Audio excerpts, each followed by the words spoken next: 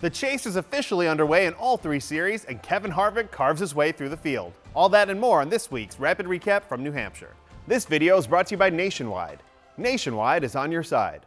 It was the first race in the chase for trucks and Xfinity this past weekend, with William Byron dominating the trucks race in Loudon, leading 161 out of 175 laps, taking the win to automatically advance to the next round of the trucks chase. There was a new track record for cautions at the Xfinity race in Kentucky, and it was Elliott Sadler who survived the madness, coming out on top.